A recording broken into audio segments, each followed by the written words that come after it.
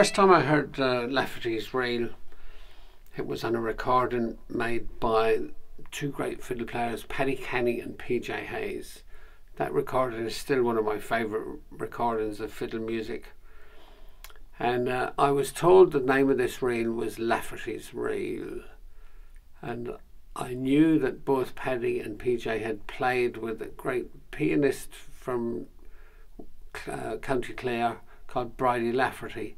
So I just presumed that it was named after her, or perhaps she wrote it.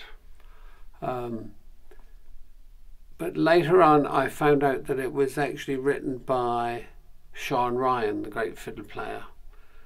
And his name for the tune was The Dash to Portobello. But most people that I know still refer to it as Lafferty's reel. So that's what I still call it. It's an E minor tune, and one of the things that attracted me to it was the way Paddy Kenny and PJ Hayes played it.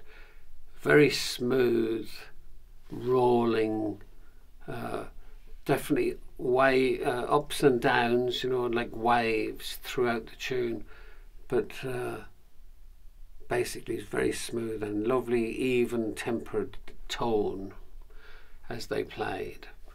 So I often tried to emulate that.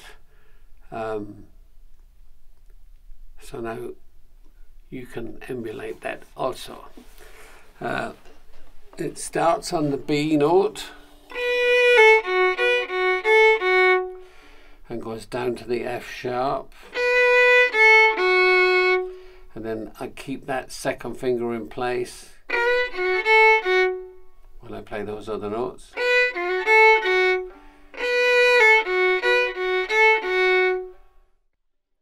When I play Lafferty's reel, one of the notes I mess around with is the B, the note that starts the tune off. Normally I'd slide up to it a little,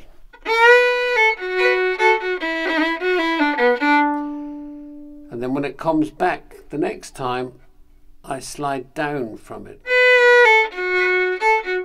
So first time I go, next time I go, it gives it that mournful tinge, even though it's often rolling along at a nice pace. Just that hint of sadness is nice. It's like putting salt into something sweet.